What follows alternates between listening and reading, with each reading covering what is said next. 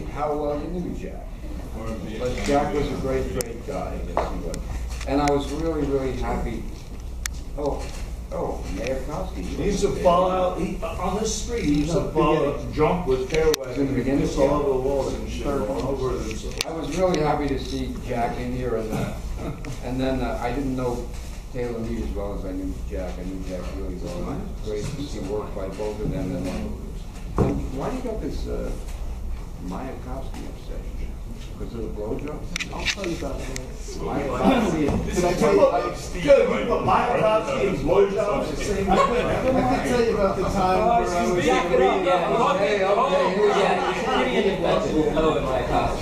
Anyway, there's a microphone. What's good about him? We need the microphone. You don't need it, right? We can't hear you. But it's so dark anyway. What's the difference? It's too tall. Okay, so Tate Swindell, who has become a dear friend, who I'm going to turn buddy on to, because Tate lives in San Francisco, just put out this great 2-record set of Jack, where a lot of us are talking about memories of Jack and reading Jack's work and work for Jack, and Jack reading a lot of his own stuff, including excerpts from a reading he did in Boulder at the Rover, where he actually won an award. Shut up, Michael, you read it already, so just keep quiet. If you read that poem any slower, Michael, I mean, we probably would have been tomorrow. Okay. It is not. No, that's thank you. No, I'm not criticizing. Your poem was really great, Norman. You read it at a perfect clip. So Jack's poem. Buddy, you asked me to do this. So you pay the consequence. Jack's poem is called "It Is Not Here on Earth What I Am Seeking." Wow.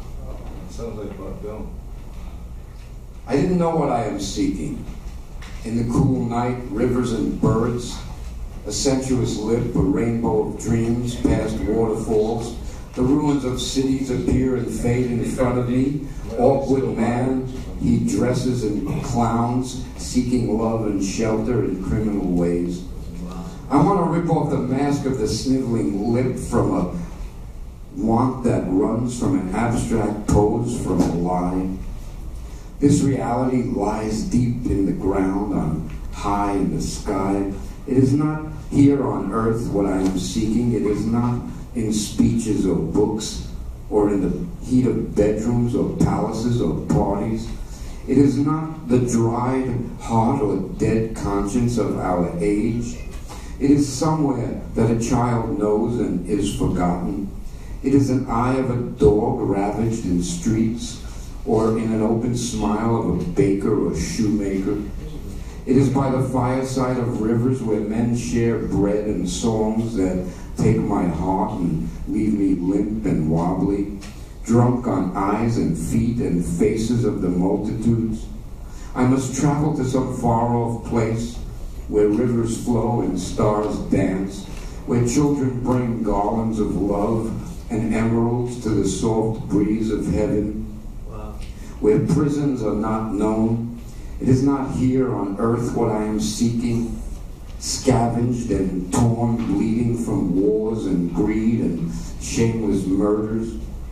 Let me just weep for the beauty I see and walk alone to whatever dream and heaven I seek. Then I will die with swans in the river and send my love to strangers and friends. This poetry I breathe, which is life and my heart, and to you who seek the unknown, I send you love and rivers. Jack Micheline.